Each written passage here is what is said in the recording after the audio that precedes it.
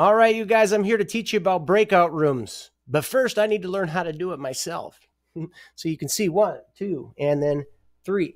I've got 3 computers here. 3 different people are in the room. Okay, 3 different accounts. So you'll notice now at the top of your Google Meet, you're going to see activities. Click on it. Okay, I mean, honestly, it's a little bit deceiving. Unless they're going to keep adding activities here, they should just call it breakout rooms, but that's neither here nor there. Okay, let's click on breakout rooms. We're going to break people out. We'll do 2 rooms here. And by default, it looks like it's going to put each person in their own room. Now, you should be able to, if you want, just drag and drop to move people around.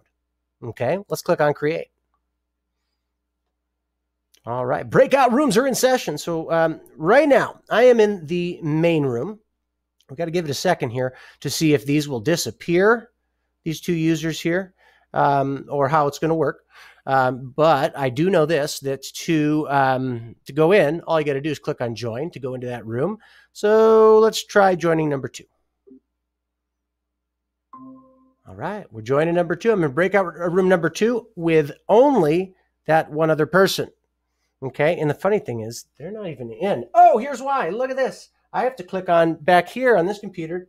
I have to click on join. Hey, there we go. Now we know what's going on. All right, so now you guys are learning with me. That's pretty much how it works. Now, if I want to go out of this breakout room to go to the main room, for example, well, there's nobody in the main room now, so I guess I can't go there. We'll join the other one. All right, there we go. You're learning with me, huh? Right? Okay, now let's see if I get out of the breakout rooms here. Okay, kind of interesting. Now, you might ask this. So let's go back into the breakout room. Let's do this breakout room here. If I put something in the chat, okay, let's see. Test, we'll say. All right, so I put this in the chat while we were in this breakout room, breakout 1. Let's click on join. Breakout 2, that is. The other one. What I want to know is this. If you go in here, you look at the chat. Only the chat for that room only goes to that room. So that's good news. All right. We'll go back to the breakout rooms here. There's not a whole lot more. If you click on edit, okay, you can just, change the amount of rooms.